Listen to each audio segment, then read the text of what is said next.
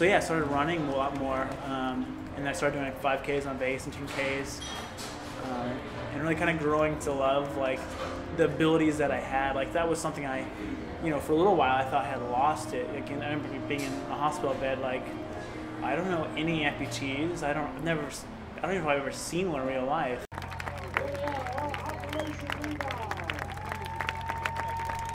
I have to take out my prosthetic and like hop into the water and swim, and then hop out of the water, put on a leg, and then go in transition and switch my leg to a biking leg, and then cycle, and then come back and switch my leg to a. So it was just an amorphous like sport that kind of defined like what I felt like I was going through like emotionally and physically.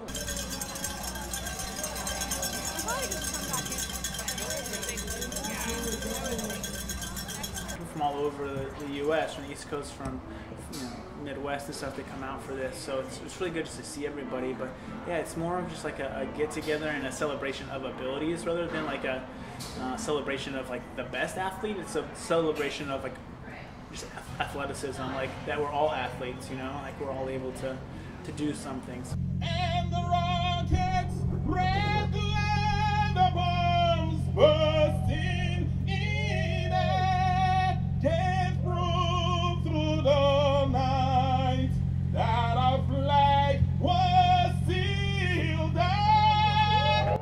We all have this greatness, this potential, but so few of us like really use it or tap into it. Sometimes like I feel like it was such a blessing that I was injured. Like otherwise, I mean, I don't know, I'd be normal probably. Oh, the land.